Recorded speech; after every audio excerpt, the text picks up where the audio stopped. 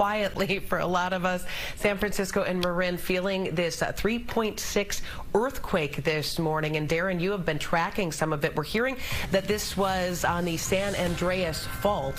What can you tell us? Well, that map that we just showed right off the top here a minute ago, you saw that straight red line running through it? That was the San Andreas. So in one sense, we could think of this as very good news because a 3.6 is minor. And a 3.6 means it relieved a little bit of pressure on the San Andreas Fault.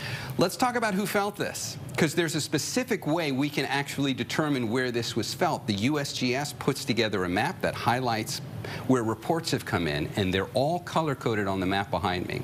And you can see the areas of light blue on here. That tells you where people said they felt this earthquake lightly at most.